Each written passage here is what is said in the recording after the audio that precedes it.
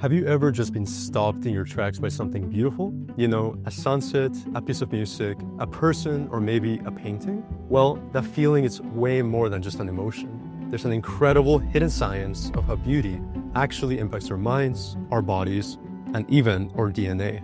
Let's start with something you can imagine. You're standing beneath the Sistine Chapel. The ceiling stretches above you, every detail alive with color and meaning. Around you, people from every corner of the world stare upward. Some weep, some smile, some just stand frozen, lost in awe. No phones, no distractions, just pure presence. At this very moment, inside their brains, something extraordinary is happening. Their bodies are calm, but their minds are awake, and in fact, more alive than ever. It turns out the feeling of wonder isn't just a sensation. No, it's a specific, measurable, and fascinating neurological event. It turns out that your brain is hardwired for beauty.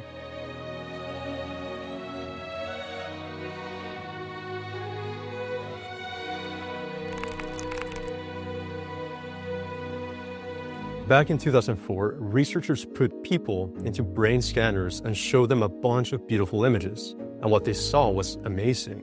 A specific region lit up, the medial orbitofrontal cortex, part of the brain's beauty center.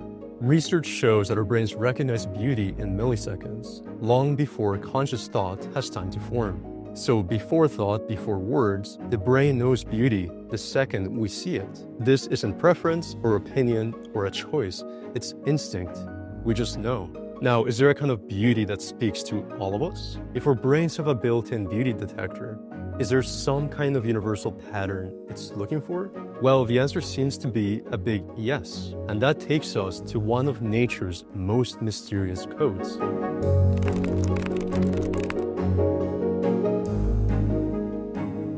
It all comes down to this one number, 1.618. This is the golden ratio, the so-called divine proportion, a formula hidden in plain sight. Think of a line, cut it in two pieces. If the short piece fits into the long one, the same way the long one fits into the whole line, then that's your golden ratio. It's a balance that feels natural, not too equal, not too lopsided, just right. And the breathtaking part is, this ratio is everywhere. The curl of an ocean shell, the swirl of a galaxy, the seeds of a sunflower, even the architecture of our own face. For centuries, painters, sculptors, and architects used it, sometimes consciously, sometimes instinctively, because it just looked right. But this isn't just art or chance. Neuroscience shows that our brain recognizes shapes built on the golden ratio instantly. Shapes built on the golden ratio are processed faster, smoother, and more fluently. They feel natural, comforting, and pleasurable. It just feels right.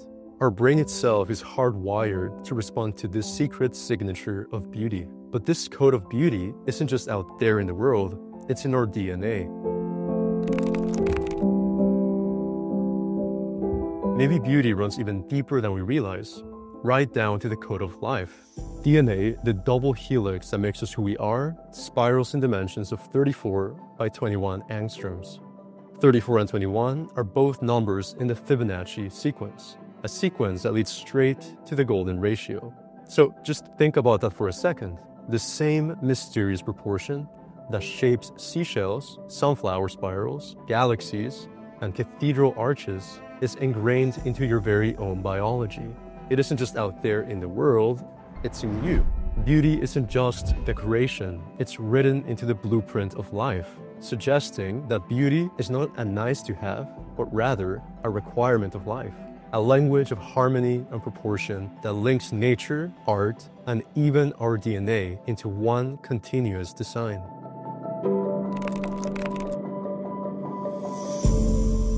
Now, this deep connection we have to beauty actually has real, tangible, measurable effects on our health. Beauty can quite literally help us heal. Check out this famous study from 1984.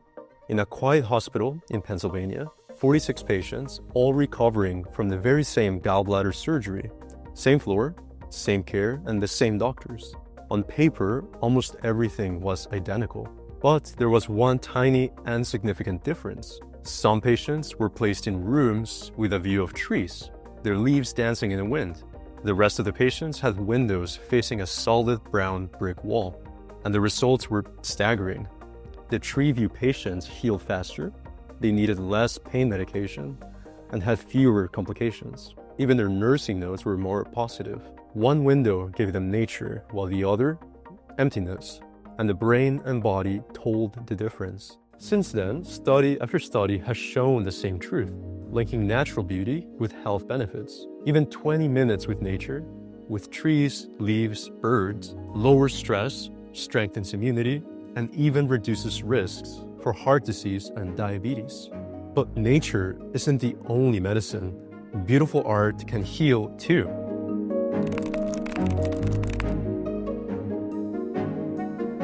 In Rome, a group of students were sent into 3 different museum rooms. Some saw classical figurative art, landscapes, portraits, and realism.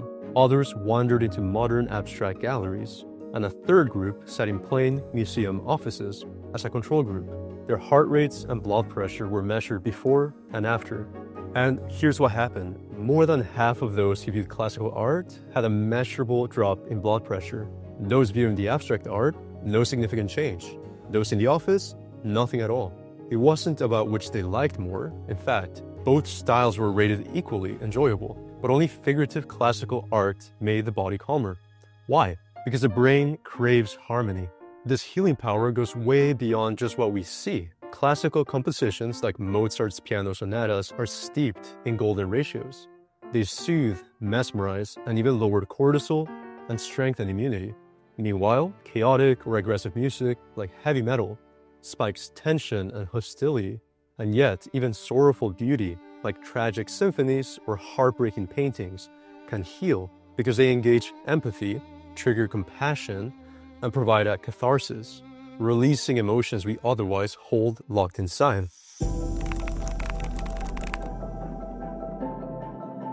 So, we've seen how beauty in nature and art can affect us. But what do you think is the highest form of beauty? The single greatest source of real, genuine awe?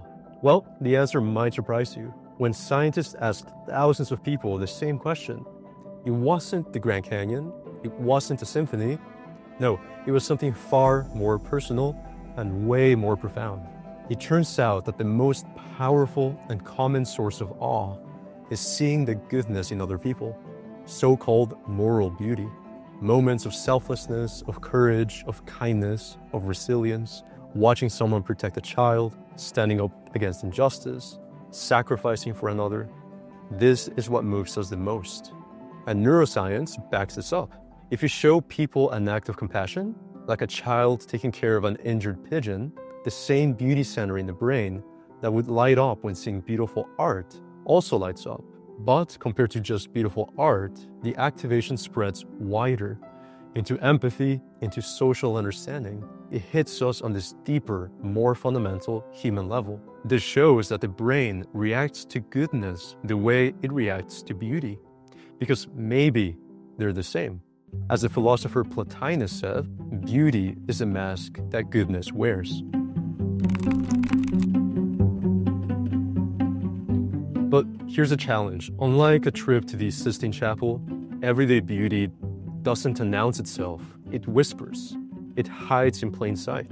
The rustle of trees on your walk, a melody drifting from a cafe, the smile of someone helping a stranger. You have to intentionally look for beauty, to consciously appreciate things. One study found that spending time in nature boosted life satisfaction by a huge 25%. But, and this is a huge but, only for the people who consciously appreciated their surroundings. For those who just walked through it, who were not really paying attention, without wonder, the benefits were almost zero.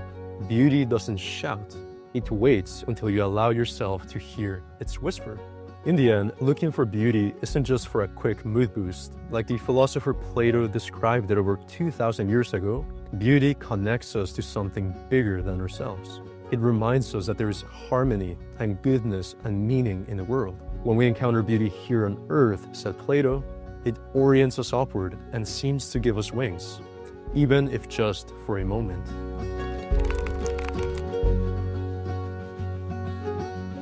As we step back, one truth shines through.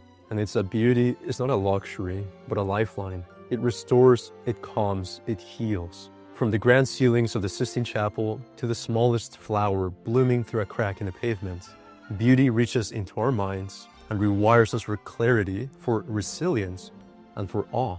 It's in the symmetry of a seashell, the harmony of a sonata, and as we learned, in the kindness of a stranger. And when we pause to notice it, when we truly let it in, we aren't just spectators, we're participants in something higher and something timeless. So the next time something stops you in your tracks with its grace or wonder, don't just glance and move on. Stay with it, because in that moment, your brain isn't just seeing beauty, it's being transformed by it. So what do you find most beautiful? Let me know in the comments. Make sure to like and subscribe for more content.